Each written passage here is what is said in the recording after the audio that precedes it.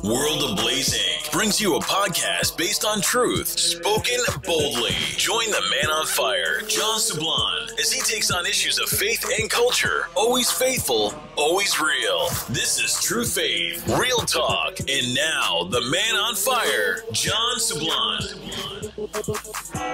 Welcome to another episode of True Faith, Real Talk. I'm your host, the man on fire, John Sablan of johnsablan.com.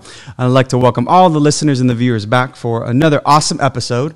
This guest that I'm bringing on today, I had on early on to the show when we were just in our infancy stages back in 2018 for episode number 4 to talk about a little bit more of a difficult topic. We were talking about the concept or the reality of divorce and annulment. My guest today that I'm bringing back on, we're going to be talking about something a lot more fun and, in my opinion, is one of the key things that will avoid things like divorce and avoid things like broken relationships, and will help us grow in our compassion and understanding of our fellow brothers and sisters, especially the ones we love the most. And so I want to welcome back to this show my dear sister in Christ, Rose Sweet. Hey, Rose. Hi, it's so good to be back, and I love what we're talking about today. So do I. So let's give our listeners at least a little bit of a recap on who is Rose Sweet. What? Because I know you do this stuff full time. You're an author. You're a speaker.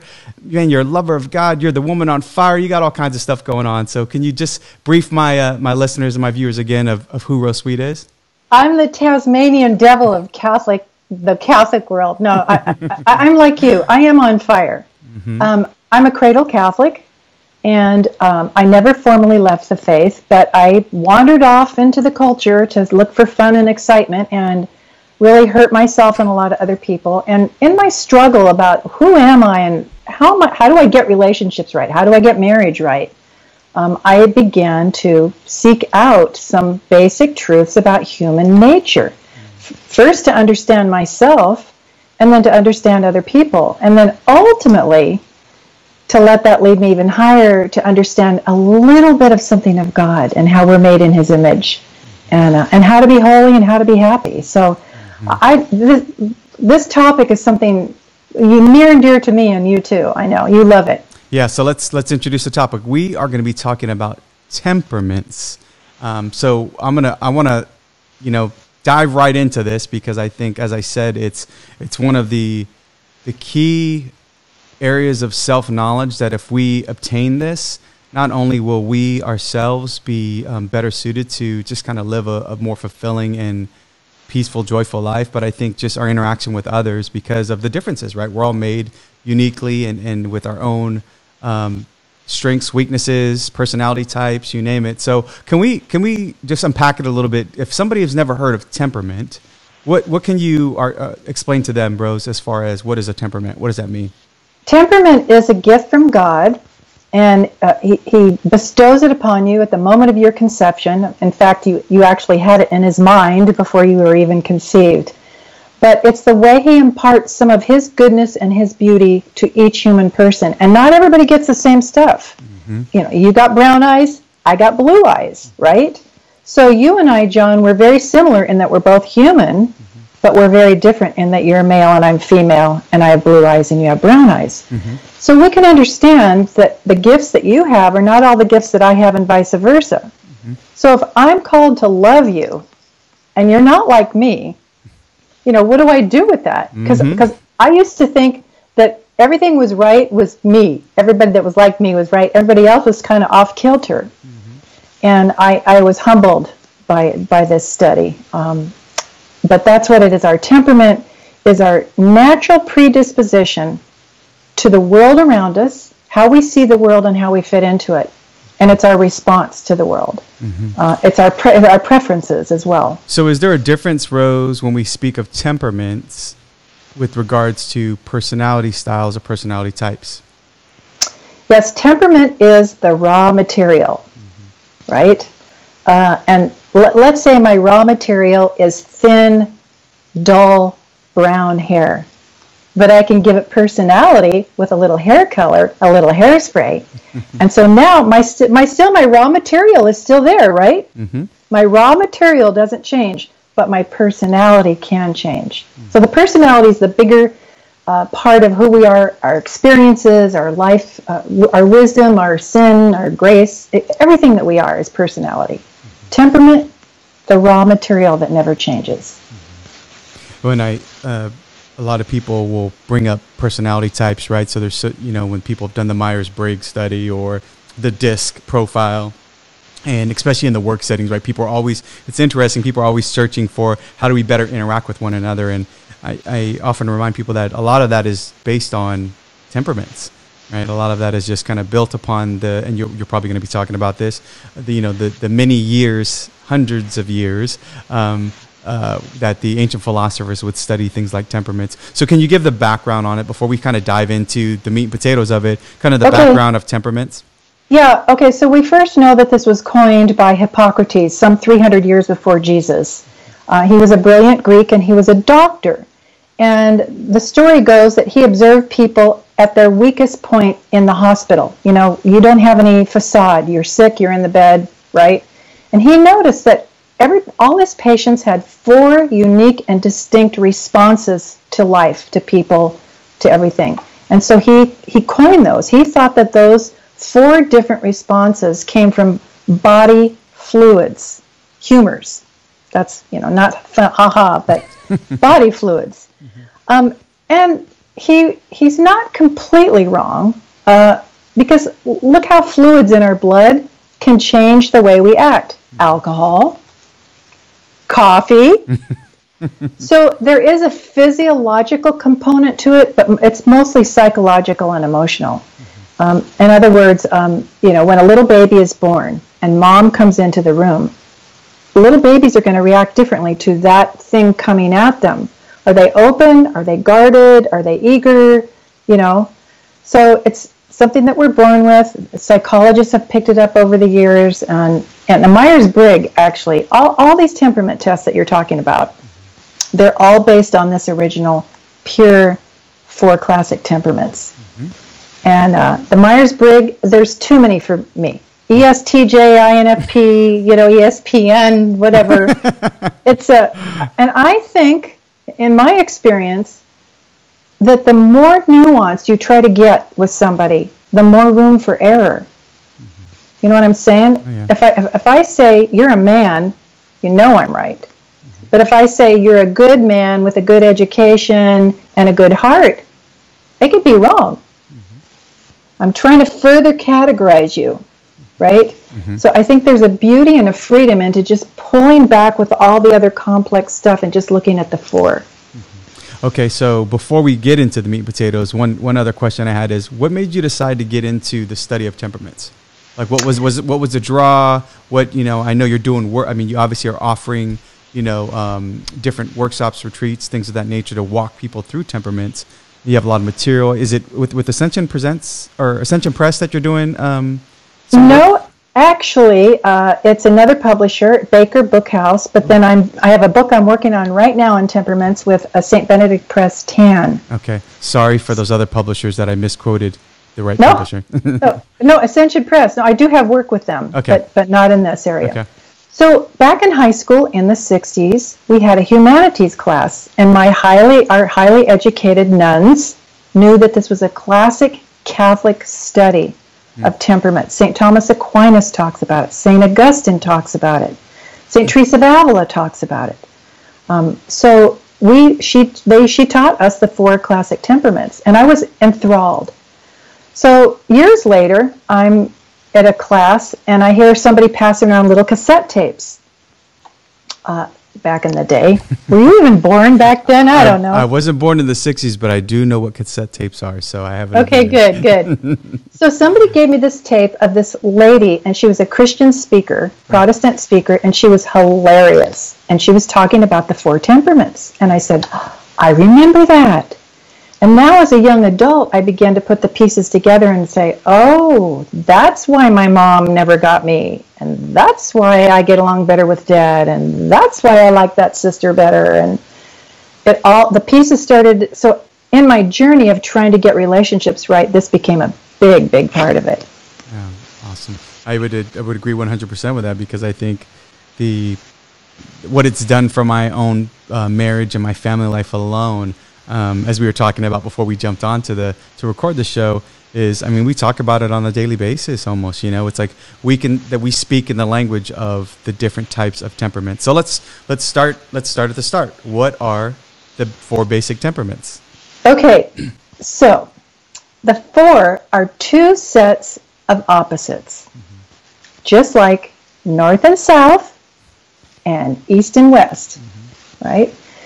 And everybody is a combination of 2. This is really important to lay this out in the beginning. We're not just 1, we're not 3. 2 of them indicate the speed at which you respond to life. How quickly you are aroused. I don't mean sexually, but, you know, what piques your interest? What turns your head? How quickly do you respond to people and to life? Are you fast or slow and careful? Now, which one is better? It depends on the situation, and that's why, as we're talking about this, we shouldn't think that any of the 4 is superior to the other. That's right. Okay, so everybody is either a fast responder, or a slow, more careful responder. If you're a naturally fast responder, you're probably the choleric. That's an extroverted, take charge, in your face, come on guys, let's go, hurry up you idiots, you know, they can get out of control like we all can. But they are fast to move, they're decisive, they're in charge. Their complete opposite is the low-key, tender, sensitive, calm, phlegmatic. They respond just as intelligently to life, but on a much slower basis. They recognize sometimes it's not good to rush in where cholerics rush in. Come on! They take their time and they assess first. Okay, so we need both of those, right? So everybody is one of those 2. And which one are you of those 2? I'm a choleric. Okay, me too. That's where we're the same. Now the other 2, it is, are you long lasting, or are you quick flash in the pan? When you study something, or pay attention to something, does it stick with you? Do you endure, or is it gone in a flash? Are you light and airy, or are you deep and purposeful? Of those 2 things, which one fits you the most? The long and enduring. Yeah, long and enduring. That's the melancholy. And the opposite is the sanguine. The sanguine is flitty and flighty, and, you know, the opposite. They're just opposite. Okay, so the sanguine is light and friendly, and doesn't want to go too deep. And the melancholy, the natural pessimist, likes to go deep and analyze and sweat over things, and, you know, just get lost in the details. And people like me, the opposite, are going, why are you taking so long? That's ridiculous. Okay, now let me ask you, which one would you want to be your brain surgeon? Somebody like me? Or the person who's like, oh, there might be more cancer still. Let's keep operating. Even though it's been 12 hours, let's keep going. We have to save this person. You know, so and I use these funny little examples, but each of the 4 has their strengths, and each of the 4 has their weaknesses. But everybody's 2. So you're choleric melancholy, I'm choleric sanguine. So let me ask you this, because when we talk about this,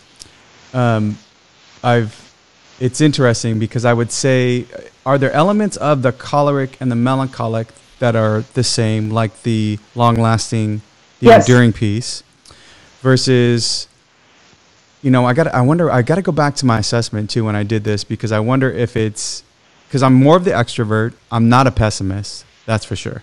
I'm very optimistic. So, and a matter of fact, if you'd ask my wife, she'd probably say, no, you're more melancholic sanguine, because. But well, hold it. Okay, go ahead. Guide me through it. Melancholy sanguine are opposite. You cannot be a melancholy sanguine. No. I'm saying I'm choleric. That part I'm not convinced. I'm not. Right. I'm okay. not confused about. It's and my wife is melancholic. Right. And so we align on a lot of things because of some of those underlying tendencies, those natural dispositions, right? So we're. Go ahead. Okay. Walk me through it. Okay. You're not just one. Yeah. You're choleric melancholy. She's probably melancholy, phlegmatic. Could be, yeah. Okay. So so let's look at the choleric and the melancholy. Okay. Choleric is a take charge, hard driving, outgoing extrovert, right? Mm-hmm. The melancholy is the deep, thoughtful, purposeful, introverted melancholy that tends toward pessimism. Now remember, that's just one identifier of the melancholy. If we go, I'm not a pessimist or an optimist, we might miss the whole thing. Right. We don't throw out the whole temperament because we're not one of the attributes. Right. Yeah. So what is similar about your two, even though one's an extrovert, one's an introvert, what is similar, they're both intense. Mm-hmm. You're outwardly intense and you're inwardly intense. Mm-hmm. The other two, the sanguine and the phlegmatic, are very light and sweet and soft and sometimes useless, when you're looking at it that way. No, and again, I'm being sarcastic and funny or whatever, because that's what sanguines do. We try to bring a light touch to something that gets too heavy. Yeah. And appropriately, that can be good. So you'd find yourself then, Rose, either more choleric or melancholic, or sanguine and phlegmatic, right? So you're saying you'd be along those lines. Would you see somebody that could be a choleric and a sanguine, or that's me. Okay, yeah, choleric and a sanguine. You okay, said that. So okay. Imagine 4 squares, right? Yeah, and the top two are the extroverts, the sanguine and the choleric. Mm-hmm. And then the bottom are the introverts, melancholy and phlegmatic. You can go around the square and be a combination of those two, or those two. Mm-hmm. You can't be the diagonal direct opposite. Yes, that part I can get. But here's the thing. My direct opposite is the melancholy. Deep, genius-prone, sensitive, purposeful, analytical, right? Mm-hmm. I can be those things, but I don't last very long. Mm. Let's say somebody gets hit by a car and they're like bleeding on the street and they're dying. Both the sensitive melancholy, who's deeply concerned, I will be deeply concerned too, for about 10 minutes. When I see the paramedics come, everything's okay, and off I go to the mall. Okay, again, I'm exaggerating, but that's the difference. Right. So I can function like all of them, but do I function naturally, and does it last with me? Yeah. Yeah, okay. So somebody goes and takes the assessment, does the inventory, and they find out that they're one of, these two temperaments. What do we do now? Okay, now that you're armed with these, I don't know if I'm jumping the gun here, but you're not. Okay. I like your pace. Let's 2 callers. Come on, let's keep moving. Yeah. I figured it out. I got one of these 2 labels, and now what do I do? What do I do with this? Okay, first big warning. I learned this the hard way. This is not pop psychology. This is very worthy of depth and consideration and study, because you can take the test and not be instructed well and have the wrong assessment. Mm-hmm. Let's say my mother, all my life, she was very melancholy, and I always got the message I had to be more like her, more melancholy. So I take the test now, and it goes, "What are you?" So I'm checking all the melancholy stuff because that's what Mom wants me to be, and that's what I've always tried to be. Mm-hmm. And I'm wrong. And now I've put myself in a box that it's going to cramp me up, cramp my freedom and my giftedness that God gave me. Mm-hmm. So if you are interested in doing this, get help and study. Don't just take the test. Mm-hmm. Once you get the answer, okay, now you're choleric and you're melancholy. What do, John? You recognize that as the take charge choleric, you have a tendency to butt in, not notice other people, walk over their ideas, because guess what? They're wrong. You see that they're wrong. You don't want to waste time trying to convince them. You just say, "Hey, you're wrong, and this is the way we got to do it." Well, that hurt their feelings. Mm-hmm. And they hate you. especially if they're sanguine or phlegmatic. Yes, those are the soft little sensitive ones, And so so you have to learn to be aware of who you're dealing with. Right. Because as a choleric, and I have the same fate, we are all about the task. Mm-hmm. People, they just get in the way sometimes. Mm-hmm. Again, I'm exaggerating for an effect. Yeah. I'm on a mission. Get out of my way. It's for your own good. Well, that works in an emergency, but not in the rest of real life. So you're going to learn as a choleric how to love other people in the way they need to be loved. As the sensitive, deep, loving, sacrificial melancholy, you also have a tendency to be very critical and judgmental and unforgiving and hold on to things way too long, right? I just heard your confession. You didn't even have to talk. Yeah. Well, see, I'm the opposite because I let go too quickly. I'm the type that, like, if somebody hurts and abuses me, I forgive them really fast because I just want to be friends again. And I'm stupid because I'm friends with somebody who's an abuser, right? You would see the abuser and you would, like, never forgive them and be complete. They'd have a major conversion 10 years later. No, I'm not having any of it, Yeah. So it's really fun and interesting. We need each other. The opposites need each other. So you as a melancholy learn to be a little lighter, a little more quick to forgive, to forget, and to move on. Because sometimes the deep, important things that you have to share, if people don't really want to hear them, you got to just accept that, right? Yeah, let me go back to the kind of inventory part too. I know I made this mistake originally when I first was introduced to the Temperaments. It was scared to answering the questions or the inventory truthfully and honestly. So sometimes, right, it's like you want to be perceived as a certain way. You want the better temperament, right? Whatever it may be. Right. And so things like, you enjoy the limelight. You like being the center of attention. Who wants to answer yes to that, right? You kind of, even though it's true, you're like, But there's some that are going to be right up front with it. But I know just for the listeners out there, if they encounter that, is you have to answer it. For this to be of any value to you, just like you said about the person who's answering it the way their mom is telling them, right? And not answering into what their natural inclination towards something is. I know I struggle with that at first. So anytime I am educating people on temperaments and saying, oh yeah, you should really check this out and learn about it. And when you take the inventory, answer it honestly. Because if you take it and all of a sudden you ding, ding, ding, ding, ding, become the sanguine that you always wanted to be, and you're really not, you're really the melancholic, well, then you don't have a good understanding of yourself. And then now, how are you going to interact with others? So that was just, I wanted to touch on that. Do you have anything else? I love that. That's so true, because here's the other thing. If you are a melancholy trying to be sanguine, you're going to be irritating. Because people sense when somebody is not being real.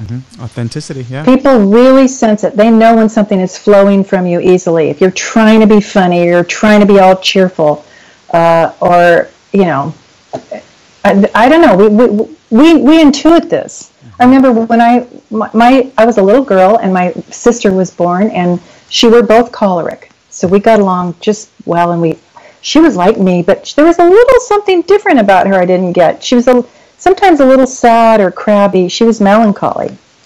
She was like us. But most of the time we got along great. Then came the next sister, and she was a complete introvert, double introvert, phlegmatic, melancholy, slow moving, slow to respond, thoughtful, uber sensitive. And here I am, like, pushing everybody around and telling jokes. And all I did was crush her. And being unaware of that, I thought something was wrong with her. And it wasn't until years later I realized, oh my gosh, it was me. It was my lack of understanding and my assumption that everybody should be like me, which is, I still struggle with that every once in a while. Of course, yeah, and I think you bring up such another great point there, because I think this is where it becomes crystallized for us in our relationships. And I can say, speaking from my own experience and having a better understanding of my wife and my children, where I'm the dominant choleric in the house. Yep. And I've got my wife who's melancholic. and I don't know if I would say she's melancholic phlegmatic. We're going to be talking about this tonight, or melancholic choleric. But her dominant temperament is definitely melancholic. And then my two sons the same way. They're a mix of melancholic and choleric, but they're more on the introverted side. So when you start to understand everybody in your home, especially those within your circle of trust, and you see it from their perspective, because now we can exercise at the very least sympathy and then hopefully empathy for those people, then it's like, oh, I don't take things think about it as cholerics, right? Yeah. I don't take things personal now, and it's not a slight against me. You don't want to go out because you're more introverted and you'd rather be a homebody and stay at home. And you don't, being around people drains you versus, being an extrovert, it fuels you. Those are the things that I think if you don't put your finger on it and you don't understand that and you don't grow in that and work on that, it's where it becomes a point of contention and where it leads to broken relationships, divorce, you name it, right? We're hurting each other without even trying. Right. Because we have no idea. And it could take so little to turn it around. Yeah. And let me say, I've just learned over the years, this is really a lot more nuanced. Everything I read says that extroverts are charged up by people and energized by people, right? Mm-hmm. And introverts like peace and quiet, right? Well, let's go there. Let's go. That's sometimes true, but sometimes not. Mm-hmm. Okay, you and I are out there. I am working with people in broken relationships. I'm working hard. I'm on the phone. I'm counseling. I'm writing. I'm doing all this stuff. I pour myself out till empty, and I don't want to be around people.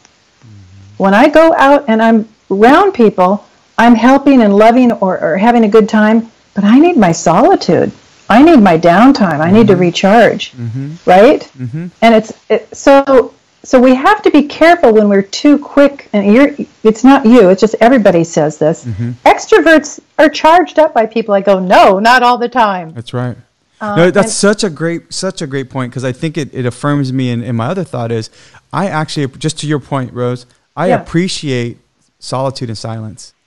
Often you can find, I find myself, and to your point, I can be out there and I'm a lively personality, and I can be that person that can, be the life of the party, all of that. Mm-hmm. But at the same time, I can be that guy that's also in the corner, not interacting with anybody, perfectly okay with that, perfectly okay inside my own thoughts and in my own head, or at least just with my wife or my kids or a close buddy of mine or a close friend of mine.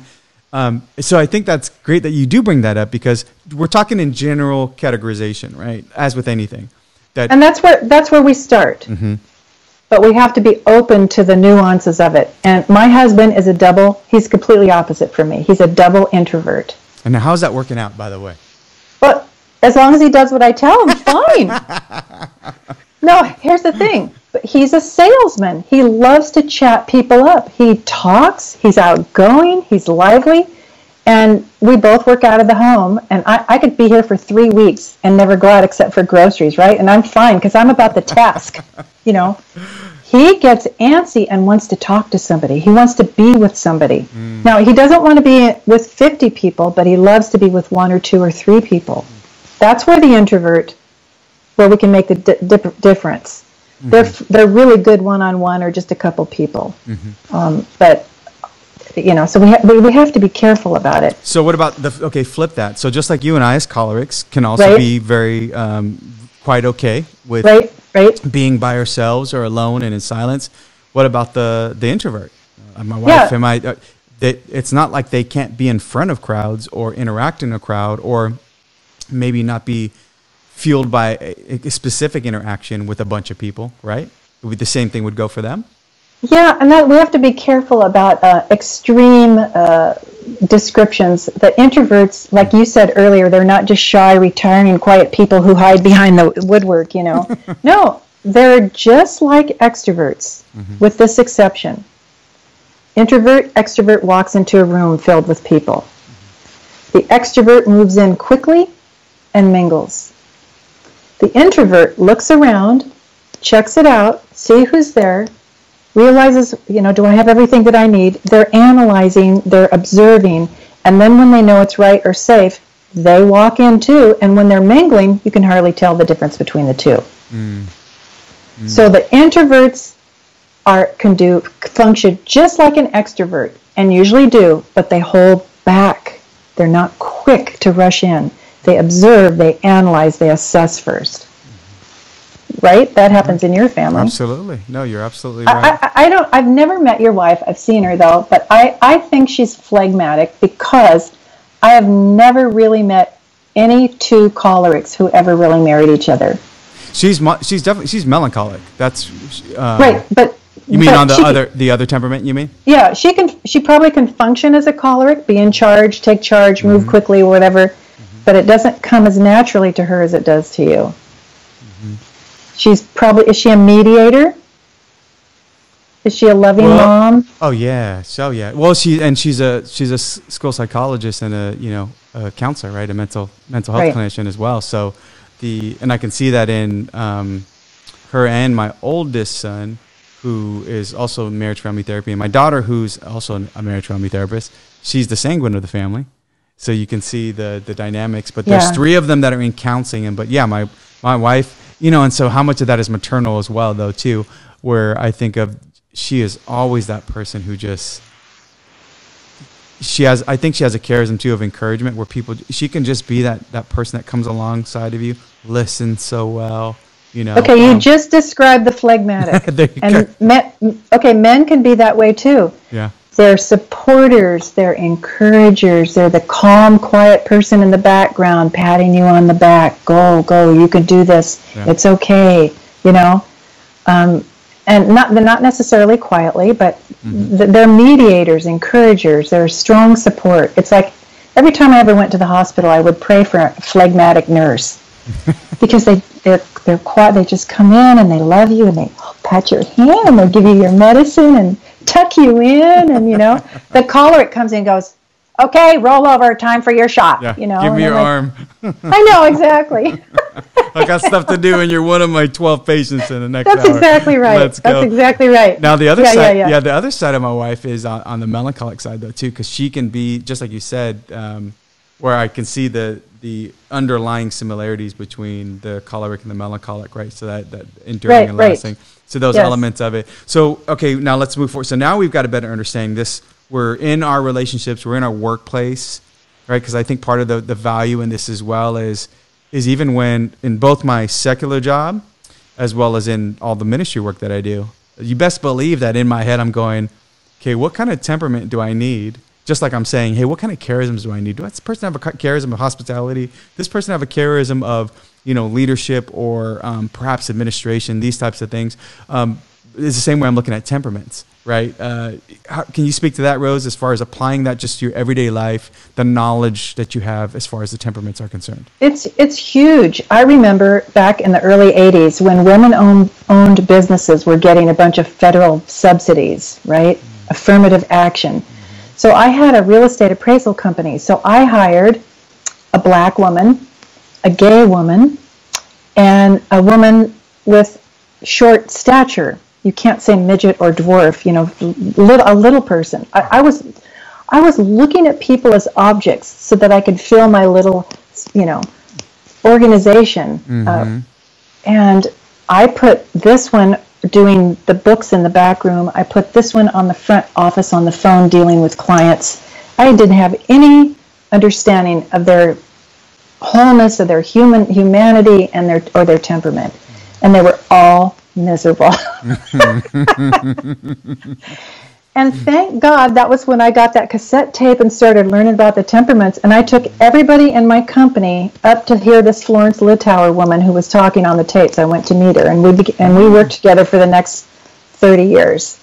But I had the one in the back room. I took her out and put in the front. She was great with people. The one who was up at the front with the horrible clients, she was an introvert and she didn't like conflict, and she shut down. Oh yeah. So I had to do this major thing, and it's marriage, family, parenting, work. It's everywhere. Everywhere you have people, you have personalities. And if we don't understand that, we're not going to know how to speak their language and love them. Do you see it in the work that you do, especially with walking with a lot of couples? You're you're in the business of trying to save marriages, right? And help people reconcile and with forgiveness and deal with the tragedy of divorce and whatnot. Where do you see temperaments come into play here? It's everywhere, and you know this. Okay, so let's say I have a woman in my office, and I know that she's a melancholy. She's deeply sensitive, and she's been wounded over and over, and she can't forgive. Okay, so I tell her right away. I said, I know that you really are sensitive and loving and thoughtful and deep. I'm like memorizing this stuff that I've written in the book, right? But I also know that you have a big problem with forgiveness of everybody. You really struggle with that. And as soon as I say those things to her, she's like, Rose Sweet gets me. And I go, okay, so now that I've established some trust, I don't know all about her, but I know that part about her. I say, let me help you. You don't have to rush into this. Right? There's the key word. You and I like to rush. They don't. You don't have to rush, but you need to think about it and you need to make it a priority. And then I lower my voice. I'm here to help you. If I was talking to you, John, I go, look, man, you got to forgive. You know what? You're being stubborn. You're being a jerk. Just do it. My tone of voice and my words would be different with you. And guess what? Speaking your language, you would appreciate that. Oh, yeah. You don't want me to come over and go, hi, John, I know you're a nice guy, and Jesus says you need to forgive. You would just turn off, right? Oh, yeah. There's a reason why, I get along. Me and Deacon Harold are brothers. And the Jesse Romeros of the world. We just smack each other around with Jesus 2x4s, Right. And you know what? You guys need to do that for each other, but you don't need to do that to the rest of the population. So, yeah, no, I'm right there with you. So, okay, so, all right, how do we help our brothers and sisters out there that are interested in finding out more about temperaments, getting more education on it, seeking out the resources that you have? Perhaps, now they're ready to take the inventory. Hey, there we go. I have a book it's called Personality Plus at Work, and I wrote it with Florence Littauer, the woman that we could talk about her later. Anyway, there's definitions, there's the inventory in here, there's lots of charts. It's, what are the deepest emotional needs of the four? How do they communicate best? How do they parent, in the workplace? So you can go to my website, rosesweet.com, to get that book. And then, of course, I'm writing another one right now. I think it's going to be even better. And that will probably be out later this year. And that's the one with 10 books. Can you give any teasers on what it's going to be about? It's going to be about the four, but what I'm going to do is load it up with lots of funny and touching stories that give flesh to it. Because if somebody's listening to us today, and if this is all new, they're going, "What? Phlegmatic, melancholy?" It's like it doesn't make sense, and they're going to go, "Forget it." Right. But if you read a story and you could relate to it, then you go, "I get it." So that's what I'm going to do. Put lots. No, that's great, because I think that's what we need to do. Because how do we see this translated into everyday life? Which I think that's what's going to draw people in and help them understand it better with real life examples. Because I can think of numerous ones in my own family life, just the everyday communication. Let me ask you, how did you first learn about the temperaments? I can't.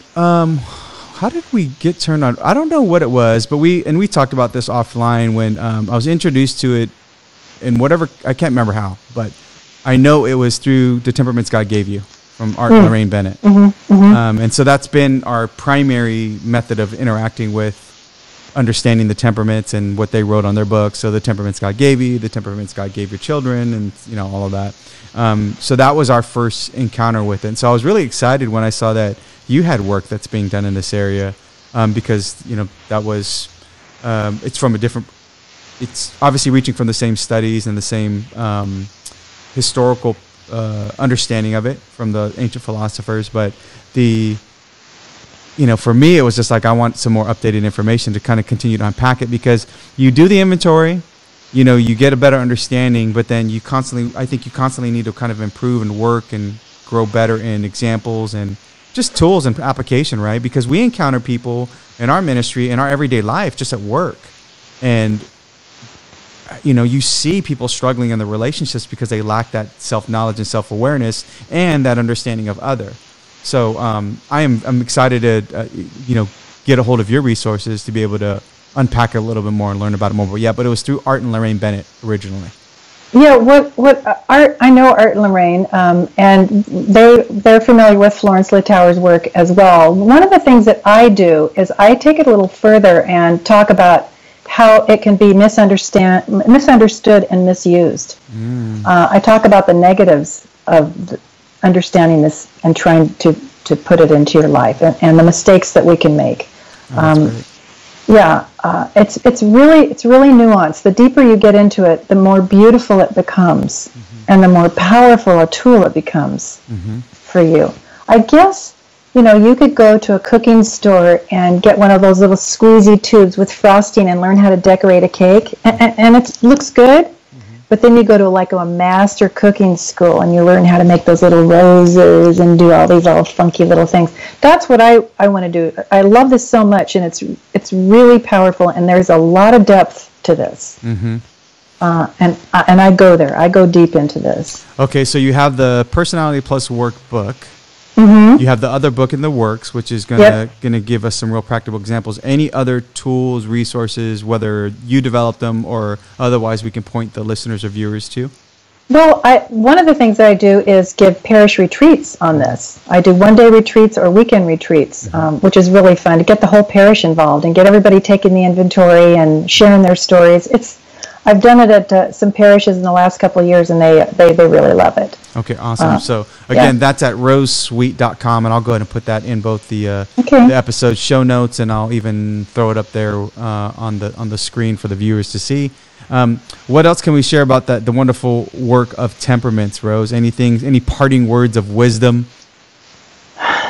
Well, it's not pop psychology, I said that, but it gives you a better understanding of yourself, of other people. It also will help you know your primary strengths, which is a reflection of God himself, and your weaknesses. We're called to holiness, so all of us need to know where our biggest sin nature lies, and this will help reveal that. Amen.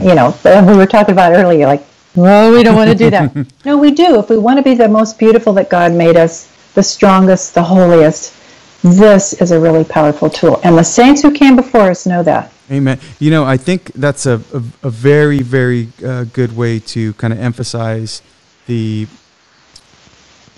fact that I think encouraging everybody to go after this and to learn it, to understand it, to get these resources, to get Rose's resources, because I think that the Catechism puts it in paragraph 357 when it talks about self-knowledge leads to self-possession, which leads to freely giving of oneself and then freely entering into communion with other persons. And everything starts, growing in holiness starts with self-knowledge.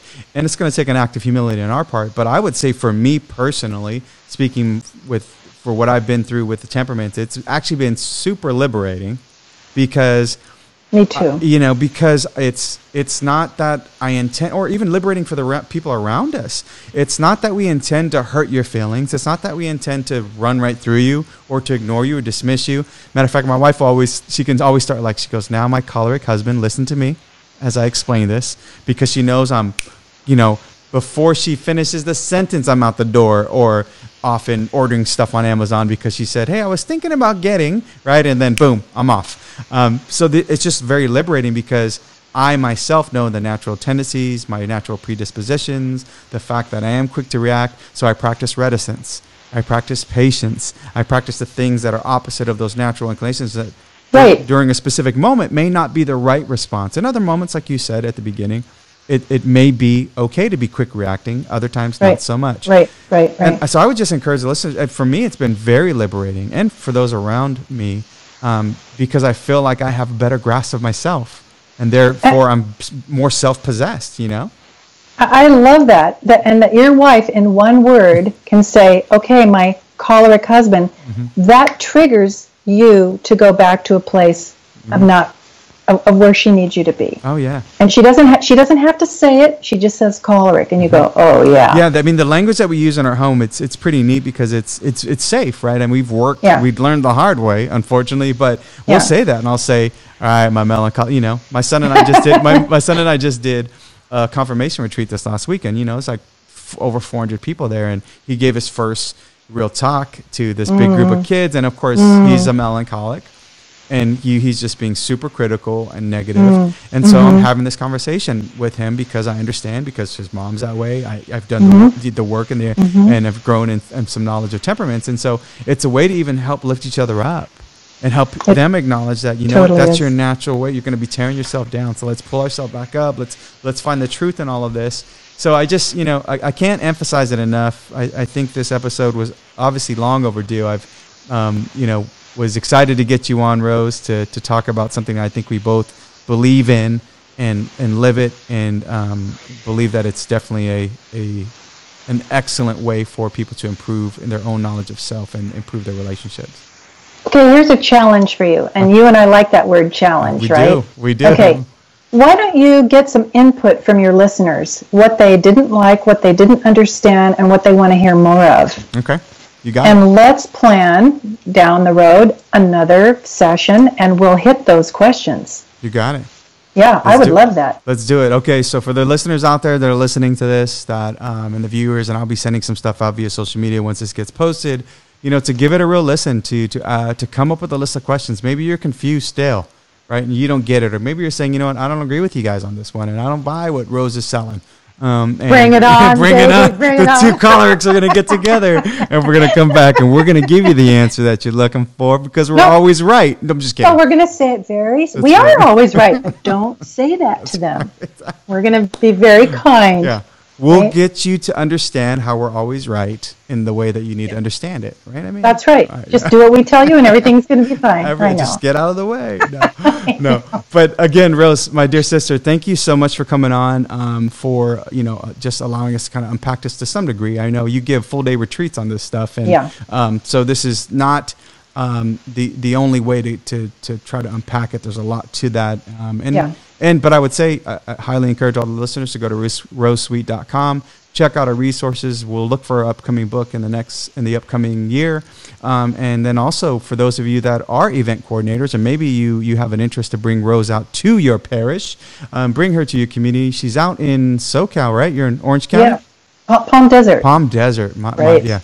All the way down to Palm Desert. Bring her up, bring her up north somewhere where I'm at, where it's a little bit cooler, and or bring her to wherever you are across the country or internationally, to where Rose can kind of help you and your fellow community grow in your self-knowledge, and therefore improve your relationships and just your overall awareness of self. So, my dear sister, Rose, thank you so much for all that you do for God and the Lord's Vineyard and people. I know the work that you do with couples is not an easy task. It's tough. It's tough. It's tough. But you know what? You're doing the same thing, and I'm so I love you. Appreciate. I love you too, sister. I know you're doing some good work out there. So let's keep up the good fight. And may God continue to bless you and keep you, and let His face shine upon you and your family and that awesome husband of yours who has to put up with your choleric self. My heart goes out to him. And okay, I know my heart goes out to him too. So, God bless you, John. God bless. We'll talk to you later. Okay, bye. True faith, real talk. Don't forget to like and subscribe to the show. Continue the conversation online. Visit johnsablan.com. Until next time, get holy or die trying. Godspeed.